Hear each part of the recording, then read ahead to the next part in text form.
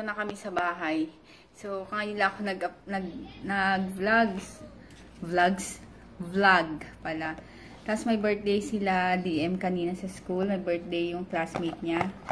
Ayan, spaghetti. Tapos inubos niya na yung fries. Hinihintay ko na lang yung yung pet grooming. Kasi nagpa-schedule ako ngayon. 4:30. Wala pa. Sana dumating. Para ipapag-groom ko na to si Almond. Saka ng ulo ko na naman. Makulimlim, tas init. Alam niyo yung panahon. Yun. So, later na lang at mag-ayos lang ako dito. Ayan na si May Almond. Lupitan na.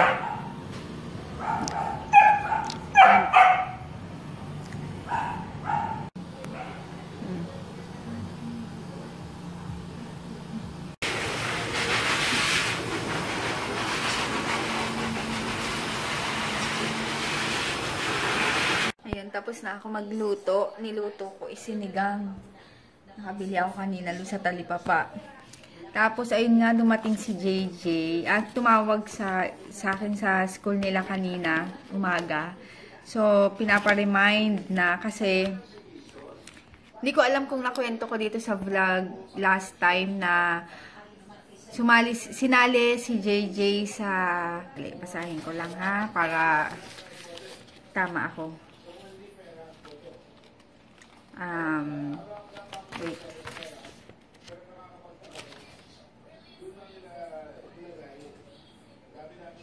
Yung sila art category dun sa mga school, iba-ibang school yon na sinali si JJ. So alam ko exam pa nila yung time na yon. Tapos on the spot pinag-drawing daw si JJ. Tapos, pinasa sa isang school. So, maraming school daw yung sumali. Tapos, ayun, nanalo si JJ. Winner daw siya sa art category ng Try Prayer It Works 2017 Creative Contest.